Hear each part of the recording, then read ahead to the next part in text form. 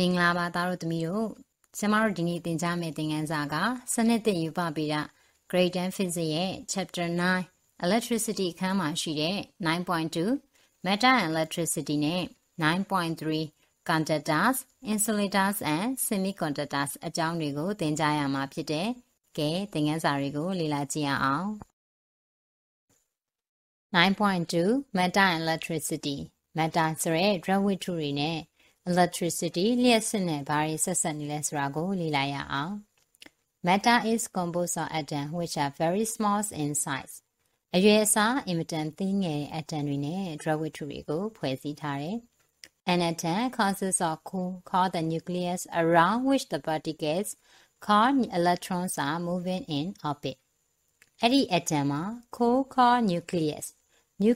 လို့ခေါ်တဲ့အလဲဥတိုင်းဒါမှမဟုတ်ကျုပ်အနှစ်လိုမျိုးအလဲမှာရှိပြီးတော့ around which the particle called electrons ဆိုတဲ့အမှုန်လေးတွေက nucleus ရဲ့ပတ်လည်မှာ moving in orbit သူတို့ရဲ့ပတ်လမ်းတိုင်းလှည့်ပတ်နေတယ် An electron is negatively charged particle having a charge of -1.6 into 10 power -19 coulomb အဲ့ဒီ electron လေးတွေက negatively charged particle အနှုတ်လျက်စစ်ဓာတ်ရှိတဲ့ဒါမှမဟုတ်အမလျက်စစ်ဆောင်တဲ့အမှုန်တွေဖြစ်ပြီးတော့ having a charge of -1.6 into 10 power -19 coulomb သူ့ရဲ့လျက်စစ်ဓာတ်တန်ဖိုးက 1.6 into 10 power -19 coulomb ရှိတယ် negative charge ဖြစ်တဲ့အတွက်ကြောင့်တန်ဖိုးမှာအနှုတ်လက္ခဏာထည့်ရေးထားတာဖြစ်တယ်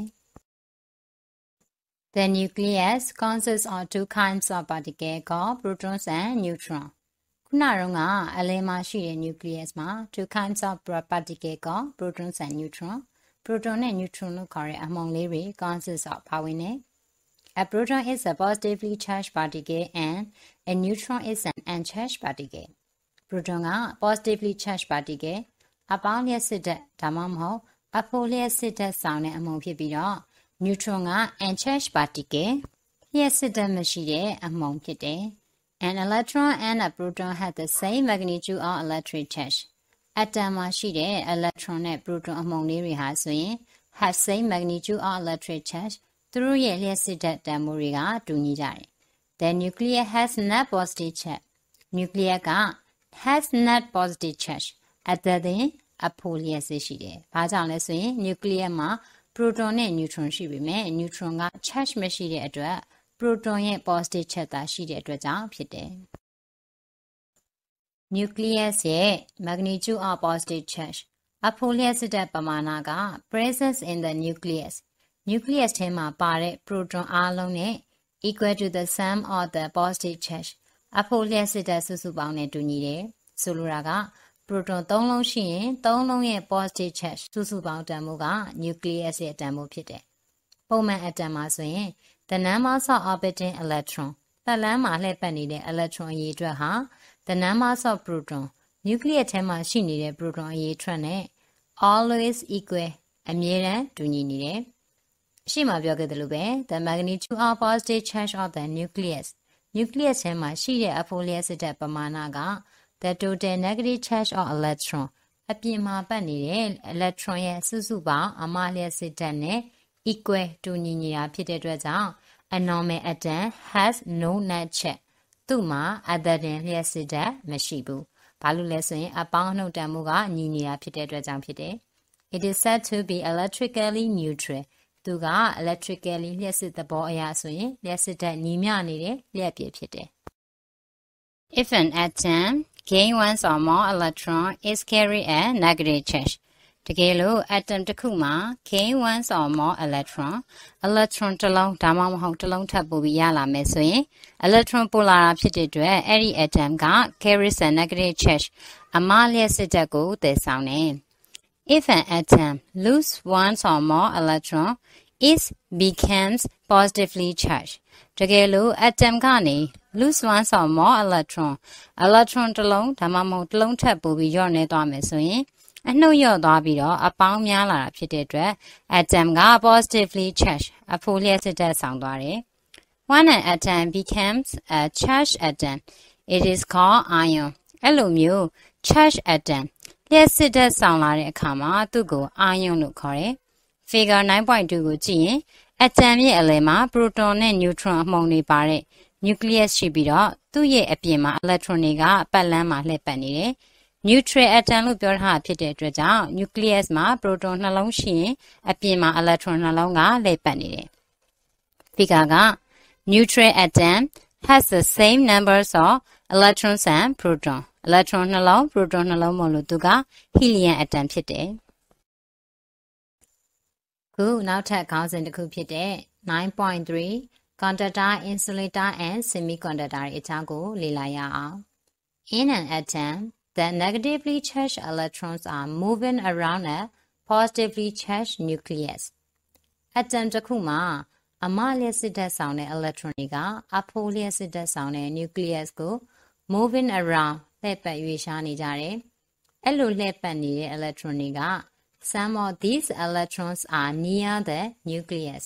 တချို့ပတ်လန်းက electron တွေက nucleus နဲ့နီးကပ်ကြပြီးတော့ other electrons are farther away from the nucleus. တချို့ကတော့ nucleus နဲ့အလှမ်းဝေးကြတယ်။အတွင်းပတ်လန်းမှာရှိတဲ့ electron တွေက nucleus နဲ့နီးပြီးတော့အပြင်ဘက်ကိုရောက်တဲ့ပတ်လန်းမှာရှိတဲ့ electron တွေကတော့ nucleus နဲ့ဝေးကြတယ်။ Since positive and negative charge attract each other, electrons experience an attractive force of the nucleus. 9.1 မှာသင်ခဲ့ကြတဲ့အတိုင်း positive charge နဲ့ negative charge တွေကတစ်ခုကိုတစ်ခုဆွဲငင်ကြတဲ့အတွက် an attractive force of the nucleus. nucleus ကဆွဲတဲ့အားကို electrons experience electron တွေကတွေ့ကြုံရတယ်။ As the attractive force is greater for the electrons closer to the nucleus, so these electrons cannot move freely. The electron closer to the nucleus နဲ့ပိုနေတဲ့ electron တွေက as the attractive force is greater အားကြီးကြီးနဲ့ဆွဲခံရတဲ့အတွက် cannot move freely လွတ်လွတ်လပ်လပ်နဲ့မရွေ့နိုင်ကြတော့ဘဲနဲ့စီးနှောင်ခံရတယ်။ဒါကြောင့် bound electron စီးနှောင် electron တွေဆိုတာက the inner electrons are tightly bound by the nucleus. အတွင်းပတ်လန်းမှာရှိတဲ့ electron တွေက tightly bound by the nucleus ရဲ့တင်းတင်းကြပ်ကြပ်စီးနှောင်ခြင်းကိုခံရတယ်။ The electron closer to the nucleus are called bound electron. အဲ့ဒီ nucleus နဲ့နီးကပ်စွာရှိနေတဲ့ electron တွေကို are called bound electron စီးနှောင် electron တွေလို့ခေါ်တယ်။ Free electrons လွတ်လပ် electron များသူကတော့ bound electron နဲ့ပြောင်းပြန်The electrons far away from the nucleus ကနေဝေးတဲ့ပတ်လန်းမှာရှိနေတဲ့ electron တွေဒါမှမဟုတ် all the outer electron အပြင်ဘက်ဆုံးပတ်လန်းမှာရှိနေတဲ့ electron တွေက experience less attractive force of the nucleus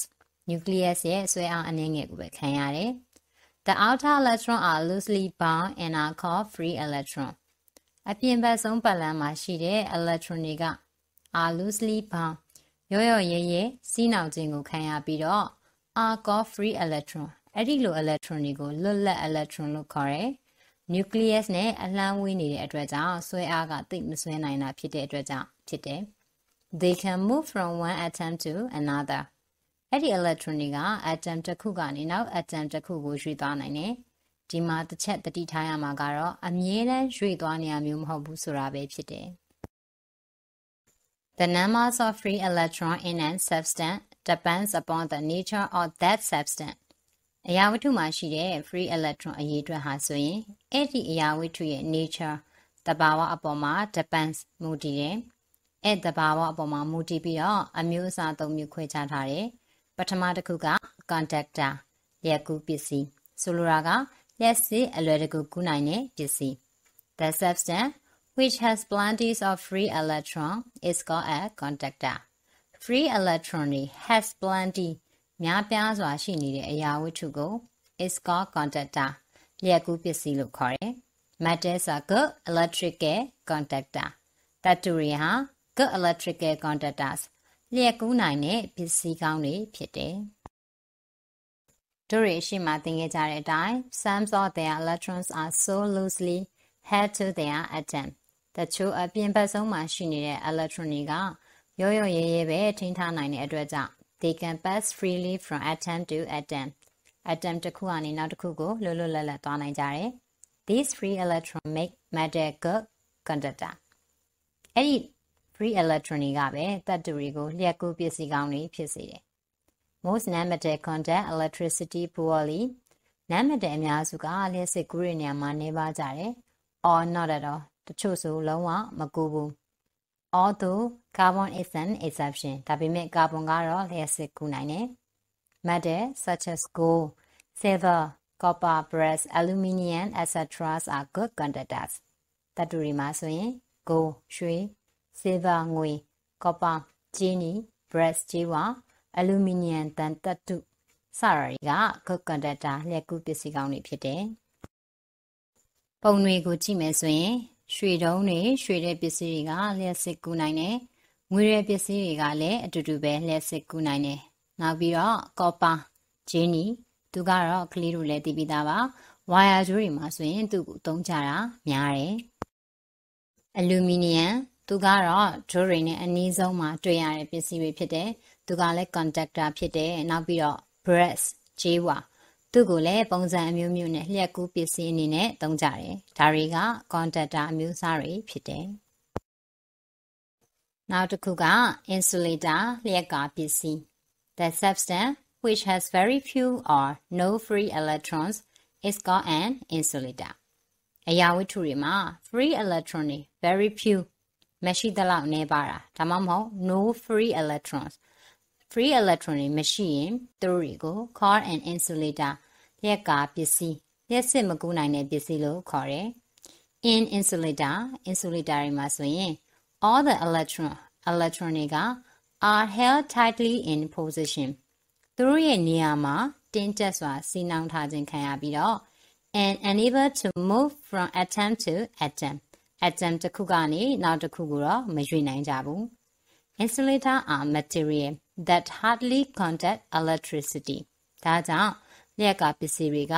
လျှက်ကူးနိုင်မှုအတွက် hardly ခက်ခဲတဲ့ပစ္စည်းတွေဖြစ်တယ် Although the electrons are not free to move in insulator လျှက်ကပစ္စည်းမှာ electron တွေကလွယ်လွယ်မရွေ့နိုင်ပေမဲ့ they can be transferred from an object to another atom ကနေ atom ကိုမကူးနိုင်ပေမဲ့ insulator တစ်ခုကနေတော့နောက်တစ်ခုကိုကူးပြောင်းနိုင်တယ် non-metal such as plastic, glass, rubber, wax, quartz, etc. are insulators အဲဒီတော့ non-metal တွေဖြစ်ကြတဲ့ plastic, glass, panel, rubber ပစ္စည်းတွေ wax ဖျောင်းနဲ့ quartz တလင်းကြောက်လိုမျိုးစတဲ့ပစ္စည်းတွေကလျှက်ကပစ္စည်းတွေဖြစ်တယ်တစ်သားကလည်းလျှက်ကပစ္စည်းဖြစ်တယ်ဒါပေမဲ့ dry wood ခြောက်သွေ့တဲ့နောက်တစ်မျိုးပြောရင်ရေမဆိုတဲ့တစ်သားတော့ဖြစ်ရမယ် plastic တို့ glass တို့ကတော့ခလေးတို့ပတ်ဝန်းကျင်မှာအများဆုံးမြင်မှုတွေ့မှုတဲ့ပစ္စည်းတွေဖြစ်တယ် panel ပစ္စည်းတွေနဲ့ plastic နဲ့ပြုလုပ်ထားတဲ့အသုံးဆောင်ပစ္စည်းတွေက insulator လျှက်ကပစ္စည်းတွေဖြစ်ကြတယ် quartz လို့ခေါ်တဲ့တလင်းကျောက်တွေ wax ဖျောင်းနဲ့ပြုလုပ်ထားတဲ့ပစ္စည်းတွေ rubber နဲ့လုပ်တဲ့ပစ္စည်းမျိုးစုံကိုလည်းကလေးတို့မြင်မှုတွေ့ဘူးသုံးမှုတဲ့ပစ္စည်းတွေဖြစ်တယ်နောက်ဆုံးတစ်ခုဖြစ်တဲ့ semiconductor တပိုင်းလျှက်ကူးပစ္စည်းများ Some substance which contain a moderate amount of free electrons are called semiconductors. Contain moderate amount of free electrons. လွတ်လပ် electron အသင့်အတင့်မနည်းမများပမာဏရှိတဲ့ some substance တချို့အရာဝတ္ထုတွေကို are called semiconductors တပိုင်းလျှက်ကူးပစ္စည်းတွေလို့ခေါ်တယ် substance အဲ့လိုအရာဝတ္ထုတွေက are neither conductor nor insulators လျှက်ကူးလည်းမဟုတ်တယ်လို့လျှက်ကလည်းမဟုတ်ကြဘူး silicon နဲ့ germanium ကို widely used as semiconductors တပိုင်းလျှက်ကူးအနေနဲ့အသုံးများတယ် transistor and other electronic components are made from semiconductors semiconductor တွေကနေ transistor တွေနဲ့တခြားလျှက်စစ်ပစ္စည်းတွေကိုပြုလုပ်ကြတယ်ပုံမှာတွေ့ရတဲ့အတိုင်း silicon နဲ့ germanium တွေကို electronic ပစ္စည်းတွေအနေနဲ့ထုတ်လုပ်ပြီးတော့လျှက်စစ်ပစ္စည်းတွေမှာသုံးကြတယ်ဒါဆိုရင်အမျိုးအစား၃မျိုးနဲ့သူတို့ရဲ့ example တွေကဘာတွေလဲဆိုတာကိုကလေးတို့မှတ်မိနားလည်ပြီလို့ထင်တယ်နော်ဒါဆိုရင်ဖတ်စာစာမျက်နှာ68မှာရှိတဲ့ review exercise ကိုလုပ်ကြည့်ရအောင်မိခွန်းက why does a nucleus possesses the positive charge nucleus ကဘာကြောင့် positive charge ကို possesses ပိုင်းဆိုင်တာလဲတို့တွေအရှိမသိခဲ့တဲ့အတိုင်း nucleus ထဲမှာဘာအမှုန်တွေပါလဲပါတဲ့အမှုန်တွေကရောဘယ်လိုလျှက်စစ်တက်ရှိလဲဒါကိုနားလည်ရင်သူဘာကြောင့် positive charge ပိုင်းဆိုင်လဲဆိုတာကိုကလေးတို့နားလည်မယ်ထင်ပါတယ်နောက်ထပ်စာမျက်နှာ69မှာရှိတဲ့နောက်ထပ် review exercise ကိုကြည့်ရအောင် Why do you understand by a bound electron and a free electron bound electron နဲ့ free electron ဆိုတာကိုကလေးတို့ဘယ်လိုနားလည်သလဲတဲ့စာနဲ့အတိအကျမရေးနိုင်ရင်တော့အဓိကအချက်ကိုကိုနားလည်တယ်လို့ပြောနိုင်ရင်ရပါတယ်နောက်ထပ်မိထားတာက Is your body a conductor or an insulator ကလေးတို့ရဲ့ခန္ဓာကိုယ်ကလျှက်ကူးနိုင်သလားဒါမှမဟုတ်လျှက်ကနိုင်လားတဲ့ Mention 5 insulator and 5 conductors ကလေးတို့သိတဲ့လျှက်ကပစ္စည်း5မျိုးနဲ့လျှက်ကူးပစ္စည်း5မျိုးကိုဖော်ပြပါ There are very large numbers of charged particles in most objects ဝတ္ထုတော်တော်များများမှာလျှက်စစ်ဆောင်တဲ့အမှုန်တွေအများကြီးရှိတယ် Why then အဲ့ဒါတောင်မှတဲ့ဘာလို့ static electricity ကြည်ငြိမ်လျှက်စစ်သဘာဝကို don't mode object exhibit ဘာကြောင့်မဖော်ပြတာလဲတဲ့ဒါကိုကလေးတို့ matter and electricity ကနေစဉ်းစားပြီးတော့ဖြည့်ကြည့်လို့ရပါတယ်ဒါဆိုရင်စာမျက်နှာ103မှာရှိတဲ့ exercise number 2ကိုဖြည့်ကြည့်အောင် choose the correct answer from the following အောက်မှာပေးထားတဲ့အချက်တွေကနေမှန်တဲ့အဖြေကိုရွေးခိုင်းတယ် A When an object contains an excess of electron, it has a positive charge. အရာဝတ္ထုတစ်ခုမှာ electron များများပါမယ်ဆိုရင်သူ့မှာအဖိုလျှက်စစ်ဓာတ်ရှိတယ် B When an object contains a deficiency of electrons, it has a positive electric charge. အရာဝတ္ထုတစ်ခုမှာလိုရာထပ်ပိုပြီး electron လျော့နေနေမယ်ဆိုရင်သူ့မှာအဖိုလျှက်စစ်ဓာတ်ရှိတယ် C Since the nuclei of the atom in an object are positively charged, it has a positive electric charge. ဝတ္ထုတစ်ခုမှာရှိတဲ့ atom ရဲ့ nucleus ကအဖိုလျှက်စစ်ဓာတ်ဖြစ်တဲ့အတွက်အဲ့ဒီအရာဝတ္ထုကအဖိုလျှက်စစ်ဓာတ်ရှိတယ် D When the electron of the atom in an object are positively charged, it has a positive electric charge. အရာဝတ္ထုတစ်ခုမှာရှိတဲ့ atom ရဲ့ electron တွေကအဖိုလျှက်စစ်ဓာတ်ဖြစ်တဲ့အတွက်ကြောင့်အဲ့ဒီအရာဝတ္ထုကအဖိုလျှက်စစ်ဓာတ်ရှိတယ်။ကဲဒါဆိုရင်ကလေးတို့သိတဲ့အတိုင်းဖြေမှန်က number B ဆက်ပြီးတော့စာမျက်နှာ104မှာရှိတဲ့ number 3ကနေအခုသင်လိုက်တဲ့အကြောင်းအရာနဲ့ပတ်သက်တဲ့မေးခွန်းတွေကိုဖြေကြည့်ရအောင် Choose the correct answer from the following အောက်မှာပေးထားတဲ့တဲကနေအဖြေမှန်ကိုရွေးခိုင်းတယ် The charge carrier of the conductor are blank A proton B neutrons C electron conductor မှာ charge သယ်ဆောင်တဲ့အမုန်ဆိုတော့အဖြေက C electron Blank is a conductor A wood B plastic C metal conductor က3မျိုးမှာဆိုရင်အဖြေက C metal When an electron is moved from an atom it becomes blank ion A positive B negative C none of them atom ကနေ electron ကိုဖယ်ထုတ်လိုက်ရင်သူကကွက်လက် ion ဖြစ်လာတယ် electron လျော့သွားတာဖြစ်တဲ့အတွက်ကြောင့်သူ့ရဲ့အဖြေက A positive ဖြစ်တယ်ကဲဒါဆိုမိခွန်းတွေကိုနားလည်ပြီလို့ထင်ပါတယ်ကဲဒါဆိုရင်ဒီနေ့သင်ခန်းစာဖြစ်တဲ့ drag weight နဲ့လျှက်စစ်အကြောင်းရဲ့ free electron တွေရှိတဲ့သဘာဝပေါ်မှာမူတည်ပြီးတော့ခွဲထားတဲ့ conductor insulator နဲ့ semiconductor တွေအကြောင်းကိုနားလည်သဘောပေါက်မယ်လို့ထင်ပါတယ်ဆရာမရဲ့သင်ခန်းစာကိုဒီမှာခဏနားပါမယ်နောက်ထပ်သင်ခန်းစာအသစ်မှာပြန်ပြကြမယ်နော်အဆုံးထိနားထောင်ကြည့်ရှုပေးတဲ့အတွက်ကျေးဇူးပါ